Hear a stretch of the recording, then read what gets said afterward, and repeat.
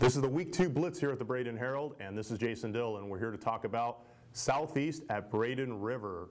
Right now the games are scheduled to go on at 7:30 p.m. at Pirate Stadium, and last year's contest between the two teams saw Braden River in kind of their toughest game during the regular season. Southeast held the Pirates off the scoreboard in the first half, but Braden River ended up pulling away late using their bigger bodies on the offense and defensive line, and it's going to be kind of the same this year.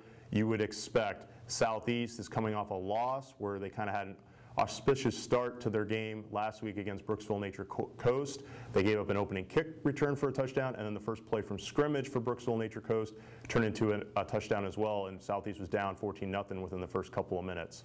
So with Raymond Thomas in the backfield and a strong secondary, expect Braden River to pull away pretty comfortably this week.